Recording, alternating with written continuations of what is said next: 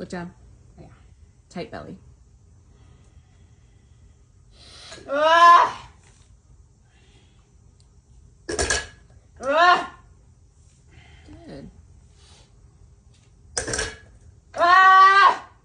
It's lovely to see Rhonda getting after it with these deadlifts, but there is a high chance that a lot of people are going to emulate her technique. So let's clean it up a little bit so that she can lift even heavier and do it a little bit safer. Rhonda is making a very common but a very big mistake, which is that she's not pulling the slack out of the barbell before she lifts the bar. See, there is a little bit of space between the barbell and the plate. Can you hear that sound?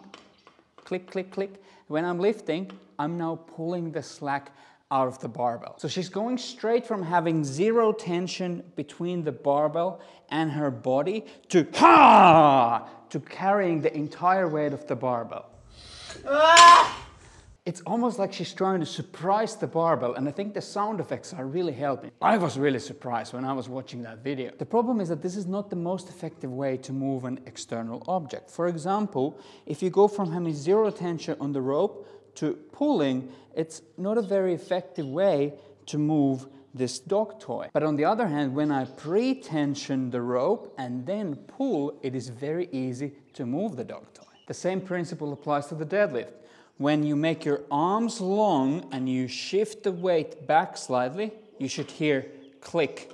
You have now pulled the slack out of the barbell. Then you're simply going to be pushing the ground away with your legs to stand up. So you got to stop thinking about pulling the weight off the ground, and instead you need to start thinking about pushing the ground away.